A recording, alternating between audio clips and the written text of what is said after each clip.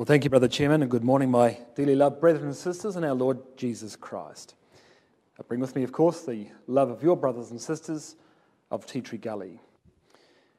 And of course, I'm as aware as any of you, as I speak to a camera this morning, of the trying times that we're enduring during the moment of the crisis of the virus internationally.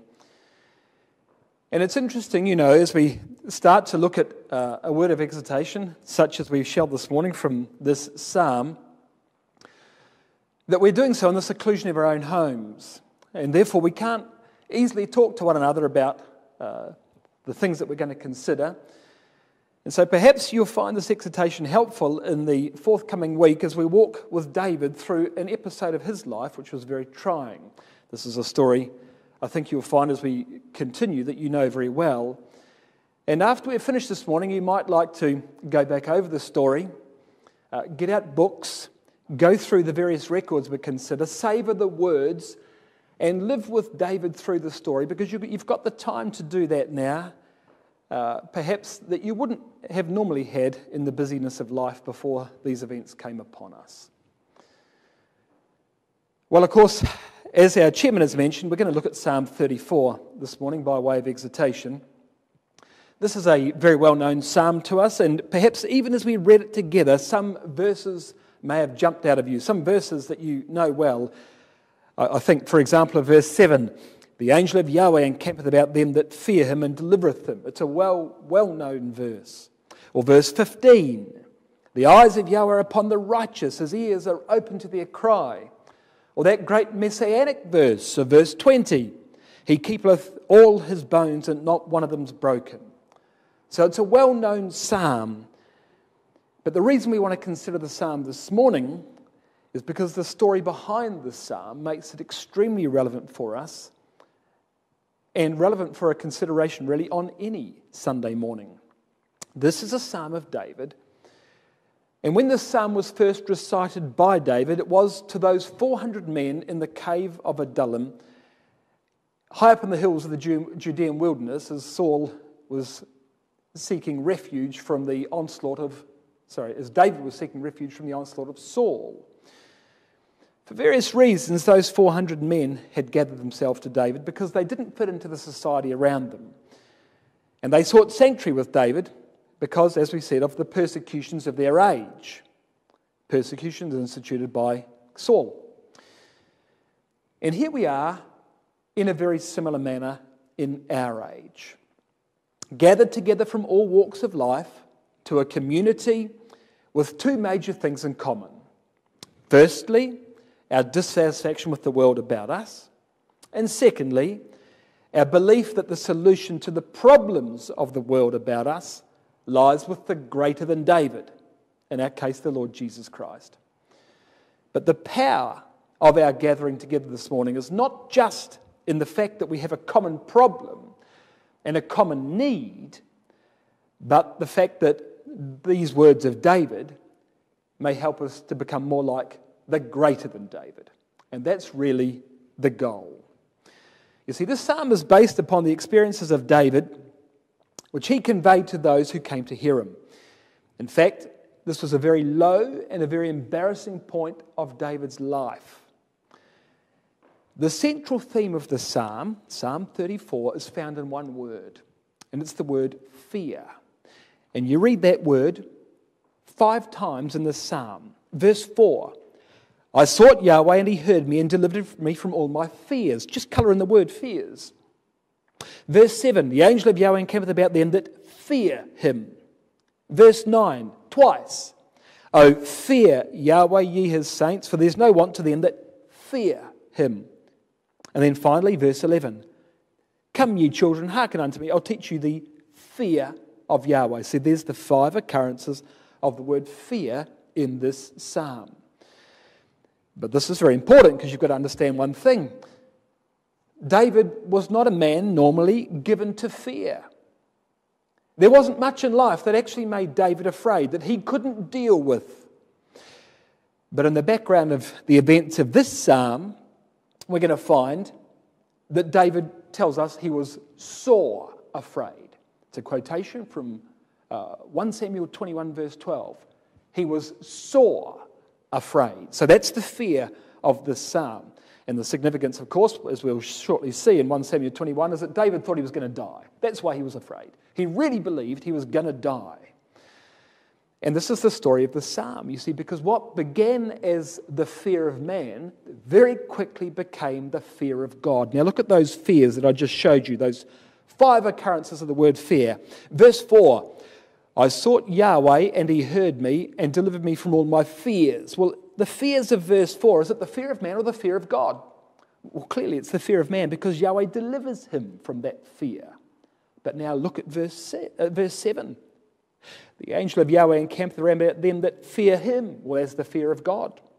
Verse 9, O fear Yahweh, fear of God, ye his saints. There's no want to them that fear him.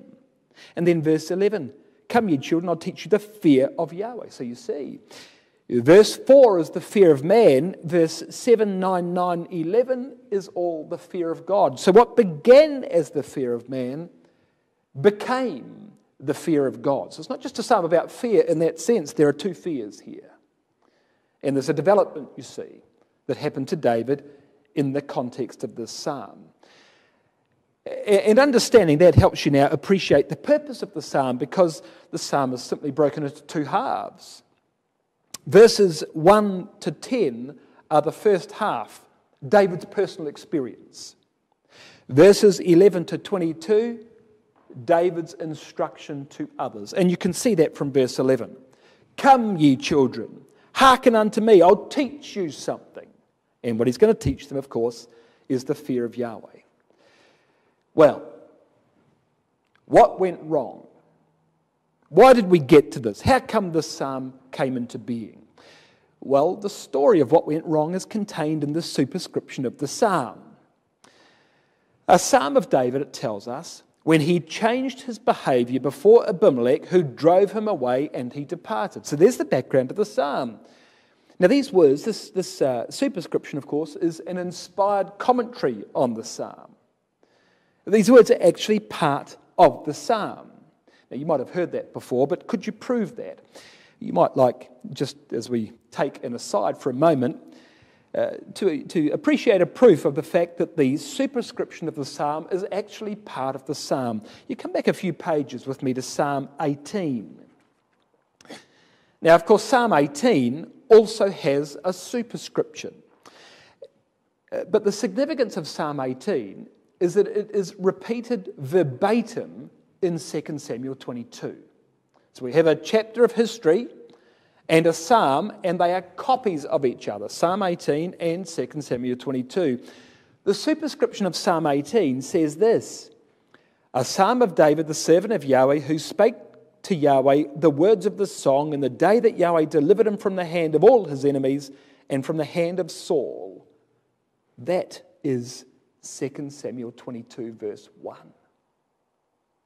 So you see, the historical record of the psalm includes the superscription of the psalm as the first verse. And you'd have no difficulty appreciating 2 Samuel 22, verse 1 was inspired. Also, likewise, the superscription of Psalm 34 is really verse 0 of Psalm 34. And the point of that is that we're left in no doubt as to what the background of Psalm 34 is. We have an inspired commentary on the background of the psalm. And it was the days, of course, where David went to Achish, the king of Gath. Now, of course, the superscription doesn't say that. It says this is the time that David changed his behaviour before Abimelech. But we know in the Samuel record, 1 Samuel 21, that it wasn't Abimelech, it was Achish. So what do you make of that? Well, you remember the occasion. David was fleeing for his life from Saul, and so he flees to the Philistines in 1 Samuel 21. He pretended to be mad in the house of Achish, the king of Gath, scrabbling upon the wall, dribbling down his beard and so forth. And Achish is called, as it were, in this psalm, Abimelech in the superscription. Why? Well, we believe Abimelech was actually a title, whereas Achish was the man's name. Abimelech means, my father is king. Melech, father, king. My father is king. And of course, in the days before democracy, all kings became kings because their father was the king. Abimelech is a typically Philistine name. You read, for example, of an Abimelech, king of the Philistines, in Genesis 20, verse 2, in the life of Abraham. You read of another one in Genesis 26, verse 1, in the life of Isaac. So Abimelech was a title that Philistine kings took, even though they had conventional names. So it's Achish, actually, but here called Abimelech. And the story, of course, is that miraculously David escaped from the hand of Achish. Achish didn't have David killed when he probably should have done, humanly speaking, and when many people of Gath probably wanted him to have done. But miraculously, David escapes. And I say miraculously because David certainly expected to die in the Philistine jail that he was in Gath. Oh yes, he thought he was a good actor. He thought he could trick the Philistines into thinking that he was insane. I don't think they were fooled. I don't think they thought that David was insane. And I think that David realised that after a short time. And of course, that exposes the next great theme of this psalm. The first theme was fear. The second theme is deliverance. And 4 times the word deliverance also occurs in this psalm. You read it in verse 4. I sought Yahweh, and he heard me, and delivered me from all my fears. Verse 7, the angel of Yahweh encampeth about them that fear him, and delivereth them. Verse 17, the righteous cry, and Yahweh heareth, and delivereth them. And then verse 19, many are the afflictions of the righteous, but Yahweh delivereth him out of them all. So fear and deliverance are the twin themes of this psalm. And you see the power of that. What began as the fear of man soon became the fear of God, because deliverance did not come by the hand of man, that is, by David's own arm, but by the hand of God. It was a miraculous deliverance that David had from the Philistines in 1 Samuel 21. Now come back with me to 1 Samuel 21. Look what really happened. Here's the background to which this psalm was written. 1 Samuel 21 and verse 1. 1 Samuel 21 verse 1. Then came David to Nob, to Ahimelech the priest, and Ahimelech was afraid at the meeting of David and said unto him, Why art thou alone, David, and no man with thee? And so the story begins. David's fleeing from Saul for his life. He's just been told by Jonathan in chapter 20 that Saul really does mean to kill him, and that there's nothing Jonathan can do to moderate the emotions of his father. And so now David runs for his life. When David fled from Saul last time, back in chapter 19 of 1 Samuel, he ran to Samuel at Ramah. This time he runs to the high priest at Nob. And you can see David's heart's in the right place as he commences this chapter. He's got a problem in life, and so he seeks refuge with the people of God, with the high priest, no less. And this is an important point, of course, because David did have other resources available to him. It wasn't long after this that he's able to gather 400 men to his side and form an army of probably very capable men who were extremely dissatisfied with Saul's leadership.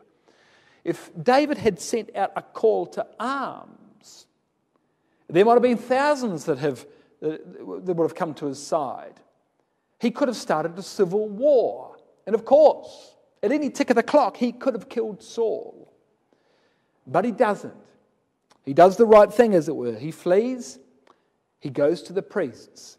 Nob, the city of Nob, was on the natural route between Bethlehem, where David lived, and Gibeah, where Saul lived. So no doubt David had been to Bethlehem many times and had spoken to this high priest many times. But what began as a good intention quickly degenerated.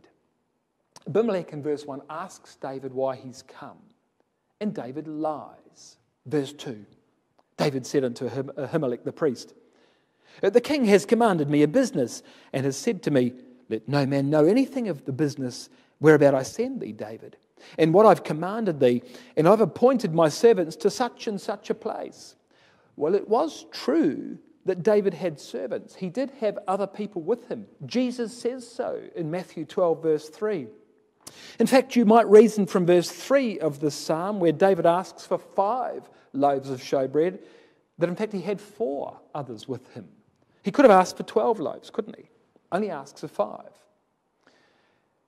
But the story about being on the king's business in verse 2, that was a complete fabrication. That was an outright lie. Now, there have been various reasons proposed for the reasons for David's lie in verse 2. But I don't think there's any doubt about why he lied in verse 2. Because I think the record supplies the answer all by itself. It's in verse 7. There was a certain man of the servants of Saul there that day, detained before Yahweh. His name was Doeg an Edomite, the chiefest of the herdmen that belonged to Saul. That's very serious in verse 7. Chief of the herdmen. Now don't misunderstand that phrase. That is not saying that Doeg was just a chief shepherd. He was the chiefest of the herdmen. In fact, he was an extremely powerful member of Saul's cabinet. He was part of Saul's inner circle. He was helping run the country. Like the minister of agriculture, he wasn't just a shepherd. He had the king's ear, and David very well knew that. And instantly David panics, and this is the reason for the lie. He's gone to the priests, probably to find out what God would have him to do next. He knows he can't kill Yahweh's anointed, but he's just got to keep running and dodging the arrows from Saul. There were 85 priests at Nob, and David has managed to get to the high priest straight away, alone, in a meeting. So I think he was pinning his hopes on the outcome of this discussion in verse 1. But the moment he gets there, he finds an enemy waiting for him. So he's alarmed. He's desperate. He doesn't know what to do. What he does know is that the moment he leaves this city, Doeg will report him. And so he makes up a story being on his secret business of the king. And that would be why Doeg wouldn't know why David had come, because it was secret business. In fact, the business was evidently so urgent that David didn't have time to take food. So critically urgent, it would appear he didn't even have time to arm himself with a weapon. So look at verse 8. David said to Ahimelech, "And Ahimelech, is there not here under thine hand a spear or a sword? For I have neither brought my sword nor my weapons with me, because the king's business required haste." So what do you think David's asking for? You see, this is flesh talking, not spirit. And the weapons of the flesh are carnal, not spiritual. So he wants a carnal weapon. Well, David knew very well that there was one special weapon at Nob. Verse 9, the priest said, "Well, David, the sword of Goliath the Philistine, whom thou slewest in the valley of Elah, behold, it's here, wrapped in a cloth behind the ephod. If thou wilt, take that, take it. For there is no other save that here." And David said, "There's none like that. Give it me." There's none like that. One of the great understatements of the Old Testament. The fact is that there was no more awesome weapon in all of Israel than this sword. But David's rattled, you see. He shouldn't be asking for this. But he doesn't know what to do, because he did not expect to see Saul's spy in the very heart of the ecclesia. And so alarming was the fact that the enemy was present in the very sanctuary of God that he acts in desperation, you see. If there can be no refuge with the high priest, there can be no refuge in the country. Psalm 11 verse 3, "If the foundations be destroyed, what can the righteous do?" And so he panics, you see. This is what's going through the mind of David. He panics in this situation and asks for a sword. And I think, you see, it was at this moment that the thought came into David's mind.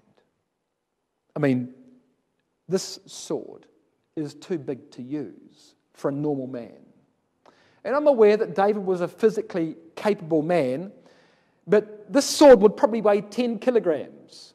A normal sword would weigh 2 or 3 kilograms. Think about a builder using a hammer that's too big for him. He can do the first nail, he can do the second nail, but how would you be after half a day? He couldn't lift the thing off the ground, and it would be the same here. David could wield this, but this would be hopeless for him in any prolonged combat. Too large a sword to be of use to any normal man. David was powerful, but not that powerful. But can you see the plan emerging? I'll go to the Philistines. I'll return to them the sword of Goliath of Gath.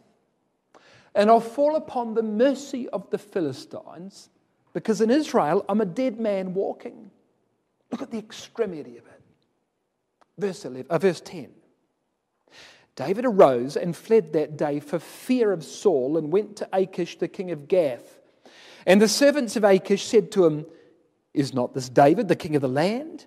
Did they not sing one to another of them in dances, saying, Saul hath slain his thousands and David his 10,000s? I don't think David went to the Philistines in disguise. It would have been pointless. He was far, far too well known.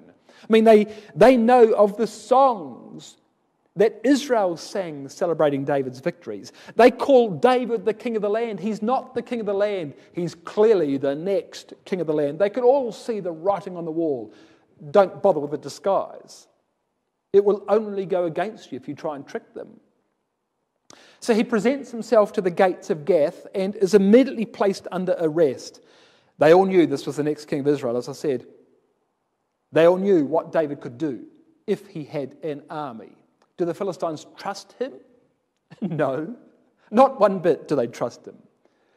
So David's just leapt out of the fry pan into the fire. He really has. And there's a powerful lesson here, you know, for you and me. I've heard it said, more than once I've heard it said that the ecclesia's too hard. It's a hard place. Perhaps it's an unloving place. I'll get more sympathy in the world than I do in the ecclesia. Don't fool yourself. You'll never find solace in the world. Whatever the problems are that come upon us, you'll never find solace in the world. And I say that lesson now particularly because it may be that because of the peculiar circumstances that are confronting us now in life, we have more to do with our colleagues in the world than we do with our brothers and sisters in the ecclesia. It may be that if you're working from home or something, that's your situation. The fact is the ecclesia does let us down from time to time. And when that happens, we've got to turn to God, not to the world. Or perhaps ask yourself if you haven't brought it upon yourself. But, you know, turn to God, not the world, and doors will open. The world will never give you the right answer. And this is what David's going to find out here. He's turned to the world because he thought the ecclesia had let him down, or that the ecclesia was somehow compromised because Doeg was in the very heart of the ecclesia. This is a disaster, this decision. Verse 12. David laid up these words in his heart and was sore afraid. There's our word. He was sore afraid of Achish, the king of Gath. That's the basis in verse 12 here. This is the basis of Psalm 34, verse 4. I sought Yahweh and he delivered me from all my fears. This is the fear of man. And it's not just a fear of man in verse 12. He was sore afraid. He was utterly terrified because of what man might do to him.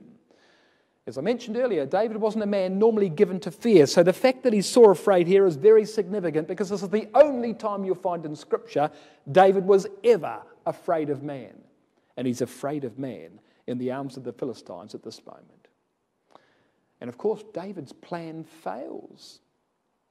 The Philistines are not inclined to give him asylum. They're not impressed with him bringing back the sword of Goliath. They do not trust him. I think they think he's every bit as likely to be a spy as he is to be a fugitive. And the only way to find out why David's really here is going to be to interrogate him. And that interrogation is going to be physical. So think about what that would mean. What would the Russians do if you presented yourself on their doorstep in the kind of way David does, having the kind of reputation that David does? And so David descends into carnal methods. Once again, verse 13, he changed his behaviour. before them. He feigned himself mad in their hands. He scribbled on the doors of the gate. He let spit fall down his beard. Brothers and sisters, this is the man after God's own heart. Without God, reduced to an animal. He's lost all human dignity in verse 13. But he doesn't know what to do, you see. And then the miracle. Verse 14. Then said Achish to his servants, Lo, ye see here the man is mad. Wherefore then have you brought him to me? Have I need of madmen, that you've brought this fellow to play the madman in my presence? Shall this fellow come into my house? Okay. Did Achish really believe David was mad? Jewish tradition accounts for that statement by the comment that there was madness in Achish's own family and that Achish had compassion on mad people. Perhaps. It's certainly true that Achish uses David's madness as a pretext for his release. But if you were Achish, what would you do? Why would you take the risk releasing David? Whether he's mad or not, why wouldn't you just kill him? Achish. He's an Israeli spy. Well, maybe. Achish. He's Israeli special forces. Just get rid of him. And don't you think there'd be many, many people in the city of Gath wanting just that? Just kill him. I mean, what do you think Goliath's own family felt about David's presence in Gath? What do you think Goliath's family felt when Achish released David and sent him away? So why did Achish let David go at the end of verse 15 of chapter 21 of 1 Samuel? I don't think David was at all convincing in his madness. But I do think he convinced the Philistines of one thing, that the breach between him and Saul was irreparable. And Achish probably sent David back into the land hoping that he would cause a civil war. But think about this from Achish's point of view. Achish has now got to make a political... He doesn't care about David. He really doesn't. But he's got to make a political decision. Option 1, kill David.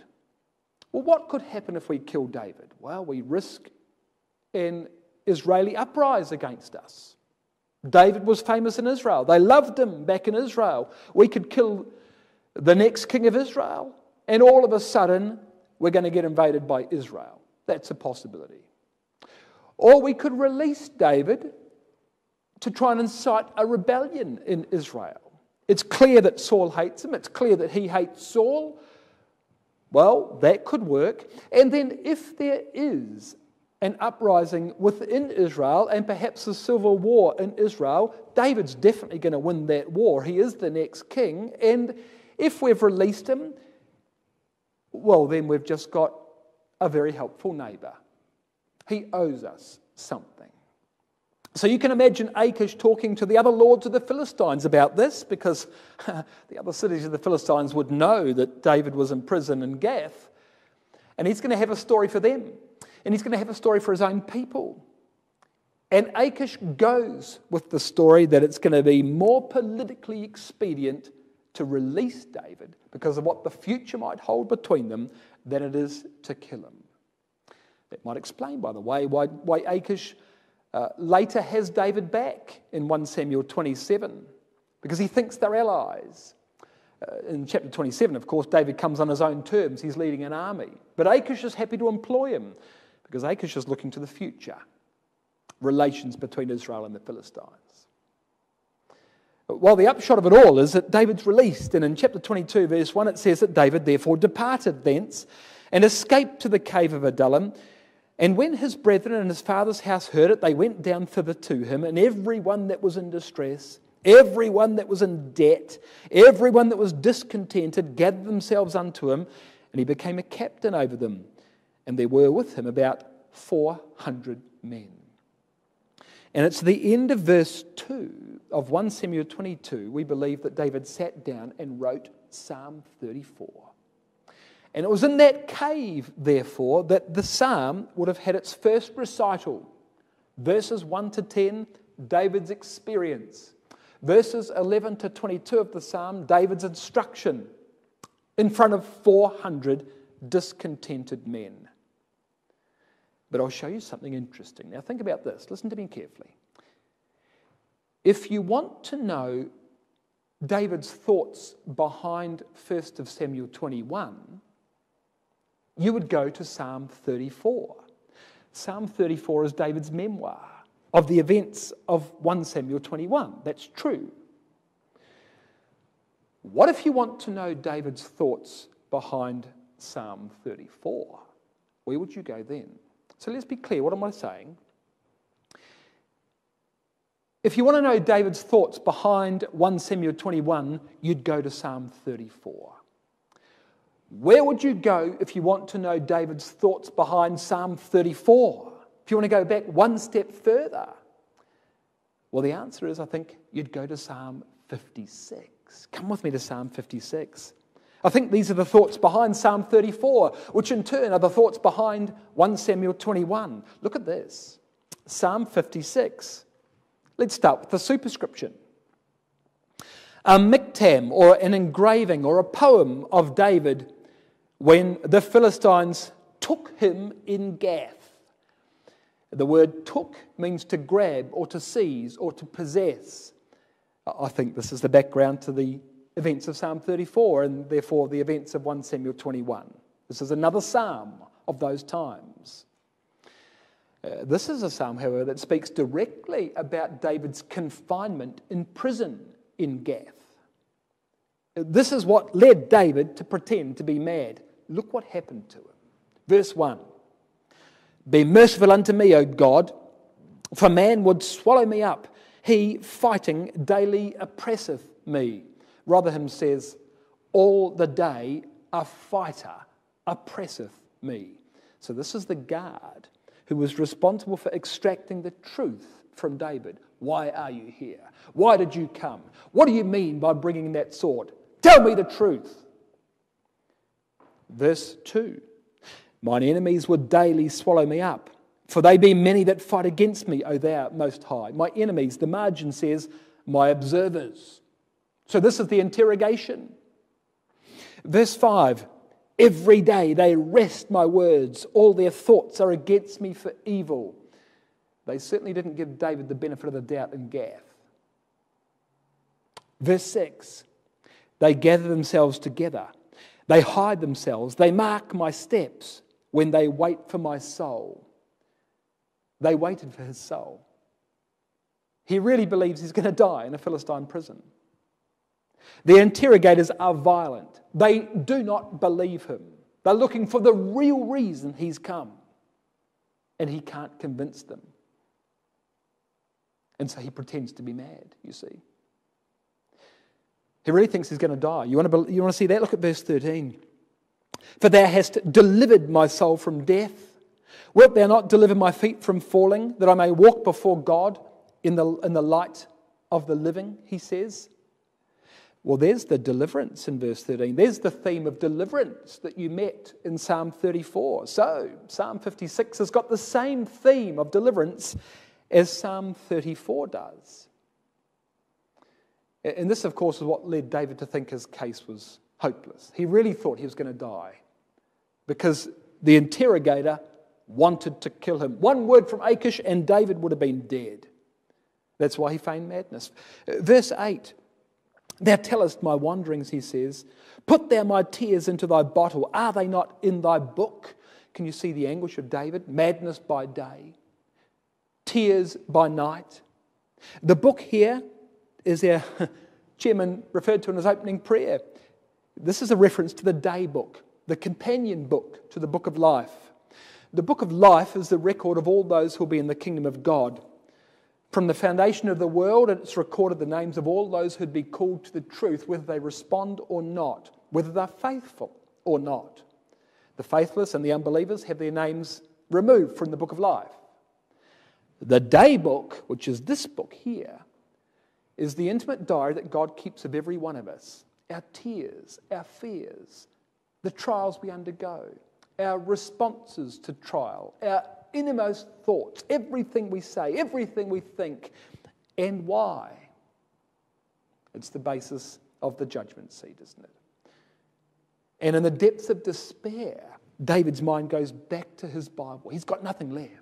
All the ingenuity of man, as capable as he might have been himself, is failing him. But it was this very situation, you see, that led him back to God, because verse 10 says, "In God will I praise his word. In Yahweh will I praise his word. In God have I put my trust. I will not be afraid what man can do unto me." And there's the next link with Psalm 34. Psalm 34 verse 4. This is the fear of man that Psalm 34 speaks about. And so fear and deliverance are both themes of Psalm 56, as they were of Psalm 34. You read of David's fear in verse 11 and his deliverance in verse 13. The twin themes that we described of Psalm 34. This is the background to Psalm 34. Just as Psalm 34 is the background to 1 Samuel 21. And David concludes in verse 11, well, I'm no longer afraid of man. I'm in this situation, in jail in the Philistine city. They're going to do with me whatever they do with me. There's nothing I can do to get out of here. If I die, I die. I'm in the hand of God. And then verse 13 says, "Thou hast delivered me, my soul from death." The door opens. The man's mad. "Why have you brought him to me? What do I need any more madmen? Send him away." And unbelievably, the door's opened and he walks straight down in 1 Samuel 22 to the cave of Adullam. And that brings us now back to Psalm 34. What did he do when he got to the cave of Adullam? Well, he gave those 400 men a lesson like they'd never heard in their lives. And you can see why. Psalm 34 verse 3. "Oh, magnify Yahweh with me. Let us exalt his name together." He's talking to 400 men in a cave, as he says, verse 3. Verse 4. "I sought Yahweh, and he heard me and delivered me from all my fears." And after those weeks, perhaps months in a Philistine prison, he finally gives up. He finally stops spitting on his bed and scraping at the door with his fingernails, and he turns to the only solution that there ever really was. But you notice the critical point of verse 4. God only acted when David sought him. David had to seek him first for God to act in verse 4. And it's a major principle of Scripture, you know. 2 Chronicles 15 verse 2. "Yahweh is with you while you be with him. If ye seek him, he will be found of you. If you forsake him, he will forsake you." So God calls us to the truth. It's our duty to respond to that call. If we leave aside the principles of the truth and decide to walk alone, decide to seek solutions in the world outside of the boundaries of the truth, God will not walk with us. But the moment we return to God, he returns to us. Think of the prodigal son. The father never ever went out to the pig pen to retrieve the son, but he always looked for him. Every morning he scanned the horizon looking for the shadow of this boy in the distance. And when he finally one day saw that son in the distance, he ran to meet him, but he would never go into the city to find that son. If we return to God, he'll make up the distance between him and us. But if we insist on walking in our own strength, like David originally did, he will leave us in a Philistine jail. It's an amazing thing. But you want to see the power of that lesson? Look at verse 5. "They looked unto him and were lightened. Their faces were not ashamed." That's the 400 men at David's feet, sitting there motionless and silent, and listening to every word that drops from his lips. And where is David when he says it? Of course, he's in the cave of Adullam, 1 Samuel 22, high up in the Judean hills. And if you were to stand at the cave of Adullam and look out, you look straight down towards the valley of Elah, the place where the whole story began, the place where he first killed Goliath, only to end up in Goliath's own hometown and be delivered from there. It's really the story of Elah to Elah. And this psalm is the conclusion of it all. David's life from Elah to Elah and all the troubles in between. Wow, does he ever have a story to tell as he recites this story to those 400 men. And you can imagine David, men, I know why you're here. I don't have to be a mind reader. I think the same things as you. You've come here because you want to put Saul's head on the end of your sword. I understand. I know how you feel, but I'm telling you that's not the right answer. If God wants him dead, he'll be dead by morning. If God wants you dead, you'll be dead by morning. And let me tell you, I know that for a fact. Because every day, week after week, I was in a Philistine jail, not knowing whether I'd see the next day. So God's plan is going to be outworked with every one of us. And you want to see the proof of that? Look at verse 20 of this psalm. He keepeth all his bones, and not one of them's broken. In a simple sense, that verse is an explanation of God's providential care.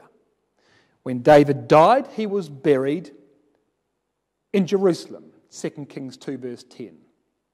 When Saul died, they decapitated him, they nailed his body to the wall of Beth Shan. The men of Jabesh Gilead came and retrieved it, burned it, and buried his bones under a tree in 1 Samuel 31. So not one of David's bones was broken. He was buried intact. Every single one of Saul's bones was broken. He was buried in bits. But even more significantly, of course, verse 20 is quoted of the Lord Jesus Christ in John 19, verse 36. In trying to discredit him in this psalm, the Pharisees tried to get Pilate to break his legs. John 19, verse 31. But the centurion found him dead already. And so instead, they pierced his side, thereby fulfilling two prophecies, not one. If God wants David dead by evening, he'll be dead by evening. If he doesn't, he won't. God's will be fulfilled no matter what. And so there are 400 men now at David's feet. Verse 5 says that their faces were not ashamed. And we know something about the faces of those 400 men because 1 Chronicles 12 verse 8 tells us that of the Gadites there were separated unto David into the hold men of might, men of war, men fit for the battle, whose faces were like the faces of lions.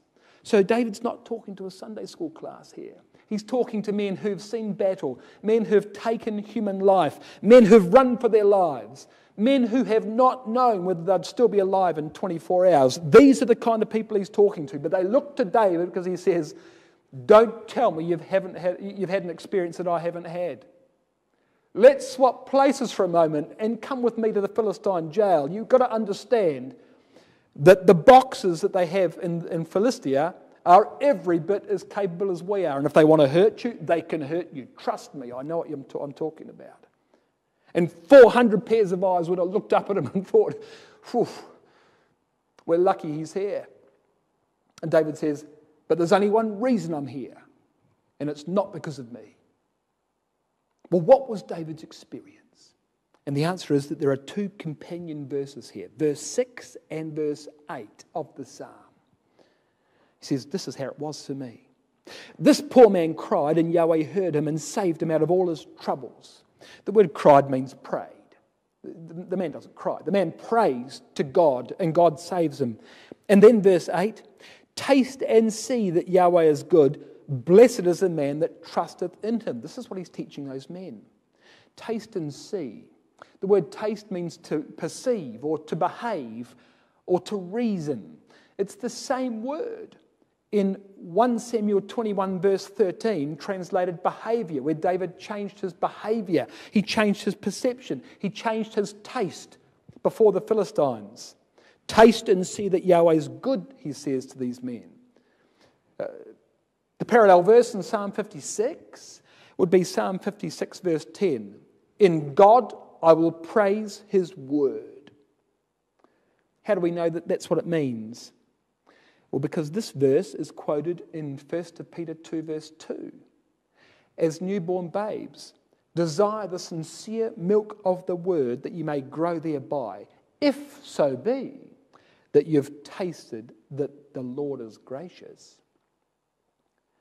But I said that these were companion verses, verse 6 and verse 8. Why are they companion verses? Well, it's easy. Look at verse 6. This is us talking to God. And look at verse 8. This is God talking to us.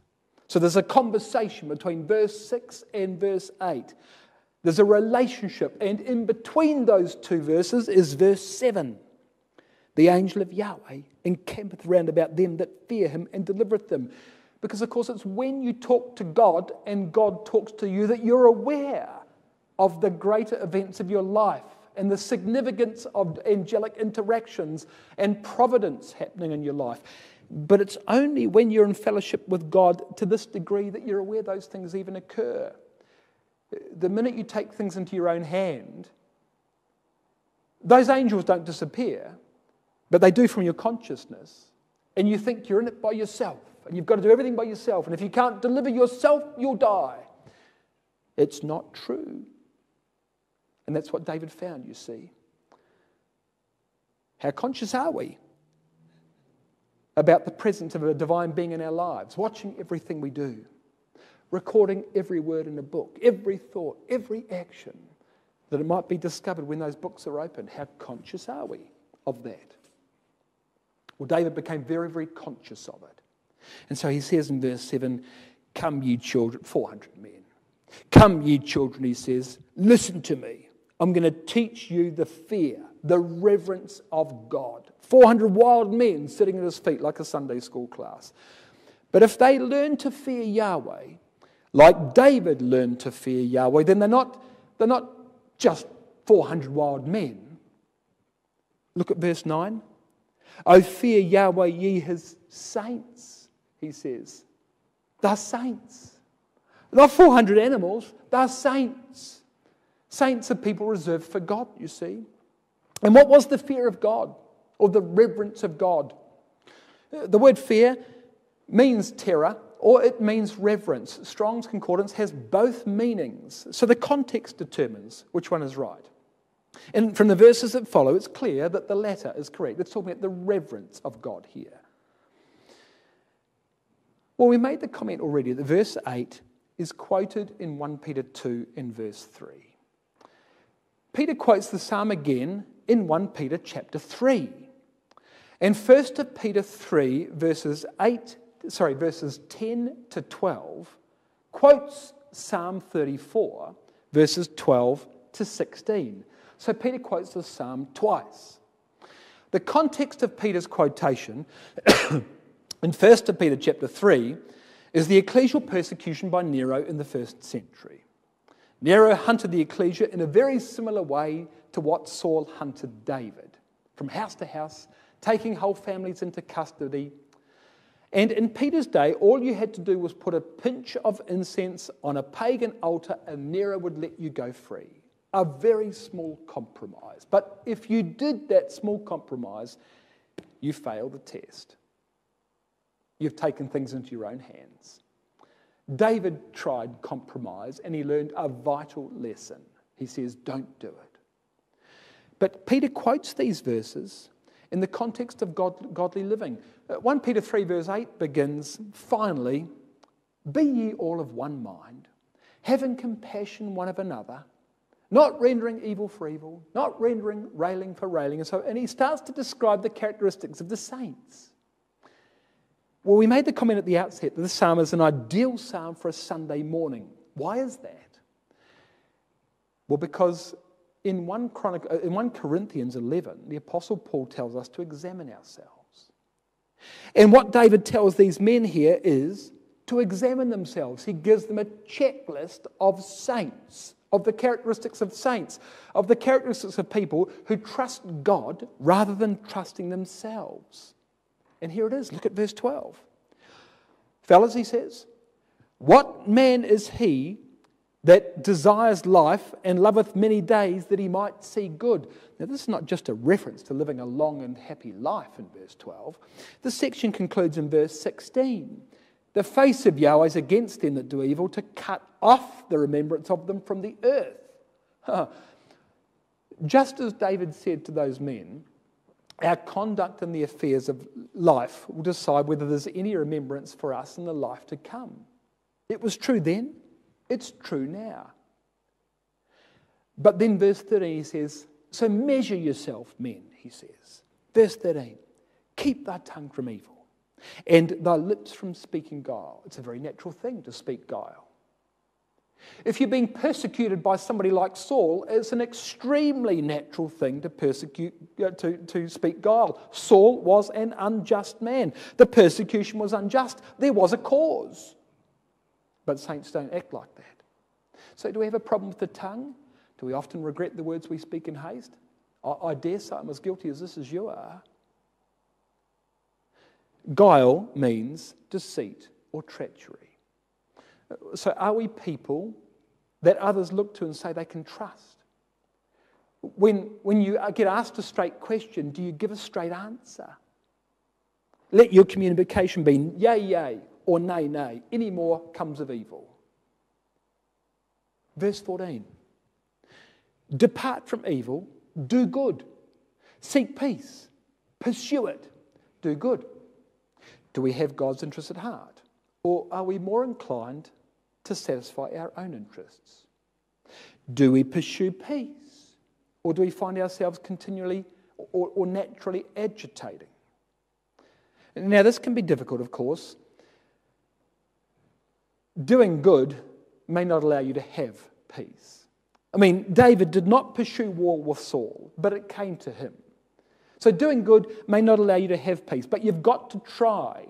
Compromising to get peace is not the right answer. You've got to do good. Verse 15. The eyes of Yahweh are upon the righteous. His ears are open to their cry. Well, there's the million-dollar question. Do we cry? The word means pray.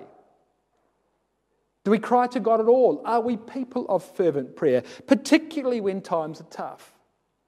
Do we have the relationship between ourselves and God that verses 6 and 8 speak of, where we talk to God and God talks to us through His Word? How often do we pray? How long do we pray for? What do we pray about? Verse 18. Yahweh is nigh unto them that are of a broken heart, and saveth such as be of a contrite spirit. And if we do pray, and if we do want God to hear our prayers, we better make sure we've got a humble and a contrite heart, that we're presenting ourselves before God as His servants, that He might change us. But can you see in this David's confession to these men? Oh, he's telling them a story of his life. And he's pulling lessons out of this story that he might teach these men. But can you see woven in here is his own confession? Verse 12. What man is he that desireth life? And here's David in a Philistine jail. Verse 13. Keep thy tongue from speaking evil. And there he was, babbling like a madman. Verse 14. Depart from evil and do good. When he, in fact, turned to the world and not to God in the first instance. God's ear, verse 15, is open to our cry. God certainly heard his cry. He put all David's tears in a bottle, it says in Psalm 56. Verse 18, God is near to them of a broken heart. And there's David in his humility before 400 men, bearing his soul to those men and telling them, I got it wrong. I got it wrong. But thanks be to God, I'm here to tell you, I got it wrong. And this is what David worked out when he was in jail, in Gath, not knowing whether he'd stand to live another day. Because you see, this is really the story of Elah to Elah. And that's why, despite his failings, he was still a man after God's own heart. Because at the end of it all, he comes back to the truth and says, you know what? I don't always get it right. But the truth's the truth. And this is where salvation is. And in conclusion, can you imagine, brothers and sisters, the greater than David, 1,000 years later, looking over these words, understanding everything we've just said and even more, and reflecting upon these words throughout the troubles of his life, when people were hunting him to kill him in just the same way. But he never resorted to the hand of man and simply opened his ear to the commandments of his Father morning by morning, even more. Well, that, of course, is the man who we come to remember now.